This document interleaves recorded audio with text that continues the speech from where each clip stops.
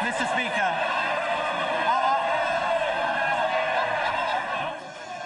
Order. I know there are people who don't like it if the session runs on.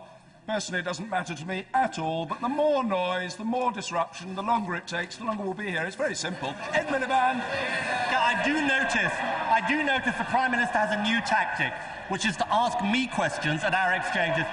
All I can say is it's good to see him preparing for opposition, Mr. Speaker. And the Home Secretary shakes her head. I'm looking forward to facing her when they're in opposition. Now, let me ask him, because he didn't answer the question about the bedroom tax.